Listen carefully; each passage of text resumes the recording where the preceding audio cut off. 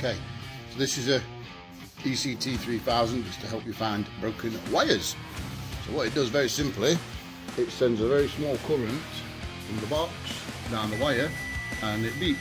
On this we've got a broken wire somewhere on the ABS sensor, so basically you just trace it along, you get to there and then we get nothing coming out that side and it's beeping to tell me to go back.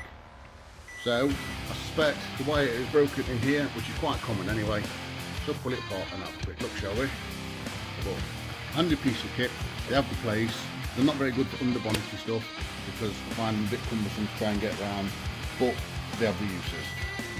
So we'll pull this apart and have a look, see what's in. And there, so if you see that, there's the fault, look, little snap wire.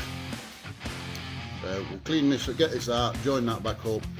These are quite common for snapping, but sometimes they snap up here or up here because that's obviously clamped, and as your body's moving it's going like that all the time, especially on this, 'cause it's got a 2-inch lift on it.